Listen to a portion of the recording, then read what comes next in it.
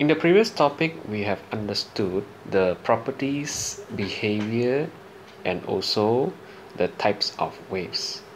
In this topic, we are going to talk about what happens when two waves interact. And the underlying principle behind is called the superposition. That's why that's the title for this topic. Okay, let's go into the subtopic. What you're going to see is two waves when they interact, moving from two sides of this spring, and you can see that they meet each other, and after that they separate. Okay, so the resultant displacement as shown in the middle spring here, then you compare, it actually gets higher.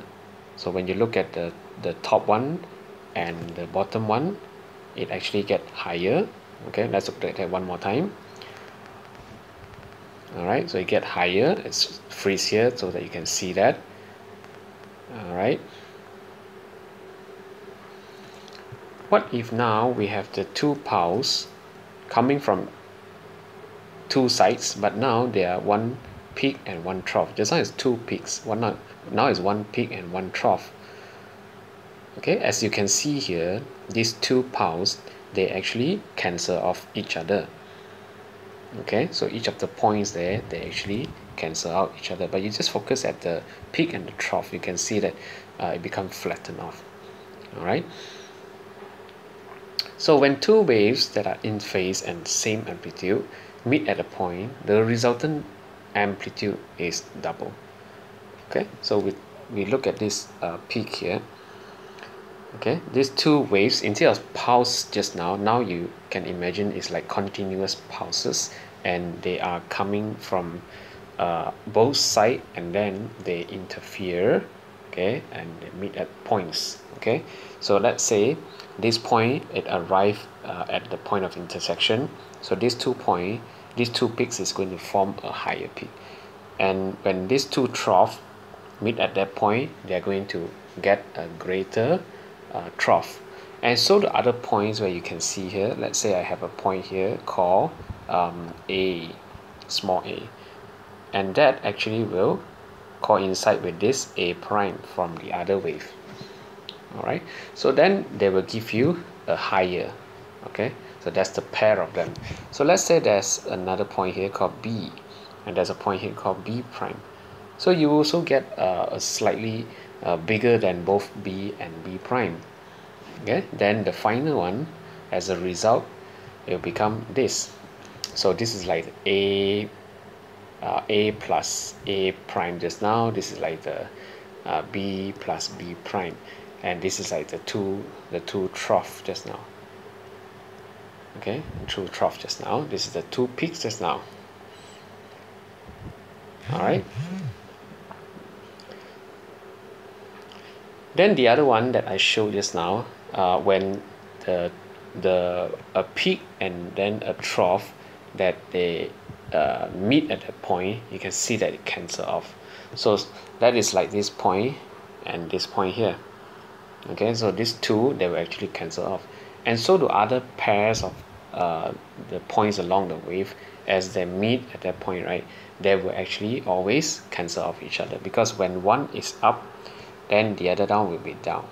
When the other one here up, then the other one here will be down. So it's like the opposite pair of the displacement that they will cancel off each other. Okay, and then at the end you will see just a straight line, like the example of the pulse just now. So that's because these two waves, they are in antiphase. Okay, so previously we have talked about phase. Antiphase means that they are 180 degrees out of phase. When one is at the top, one is at the bottom. So they actually always chase half a cycle between each other. Okay, so as a resultant amplitude, it becomes 0. So all of that is because of this principle of superposition. Because when we say it get higher, how much it get higher, or when it get flattened, what will cause it to become a 0? So the underlying principle, as I mentioned at the beginning just now, is actually the principle of superposition. So now I'm going to give you the sentences here. From what we have mentioned just now, you can roughly guess the correct order of these sentences. I give you A, B, C, but that's not the correct sequence. You need to rearrange into the correct statement of this principle of superposition. So now you can pause and then you rearrange, then only you write into your answer. Okay, so let's pause for a while. Okay, so the correct sequence is when two or more waves meet at a point. So that's the video just now, right? So that they meet at a point. Okay, two or more waves. So not necessarily there are only two, but for simplicity we show only two. Okay, it can be three and four coming from all direction. Okay, the resultant amplitude at that point is equal to, okay, resultant amplitude means whatever that is formed and you see that. Okay, just now the peak get higher, just now it get flattened off. That's called the resultant. Okay, so it's equal to the sum of the displacement of the individual waves at that point. So sum of this displacement means you need to add them up. Okay, so when one is at peak, let's say the peak is 2 cm. Okay, so one of the peak. So the other peak is also 2 cm. Then you have to add the two peaks, but because the two peaks is going to give you a constructive interference. Okay, so that the resultant displacement is 4 cm.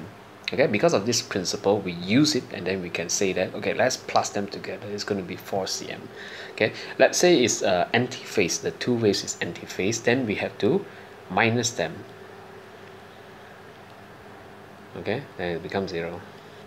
What happens if you have two waves but their amplitude is different? One is smaller than the other one. So let's say one is 4 cm, its peak is 4 cm, and then these two are anti-phase, so the other one is 2 cm, so we have to just minus the 2 cm, and then the resultant is 2 cm. So the resultant wave is not like what you see just now is a flat one.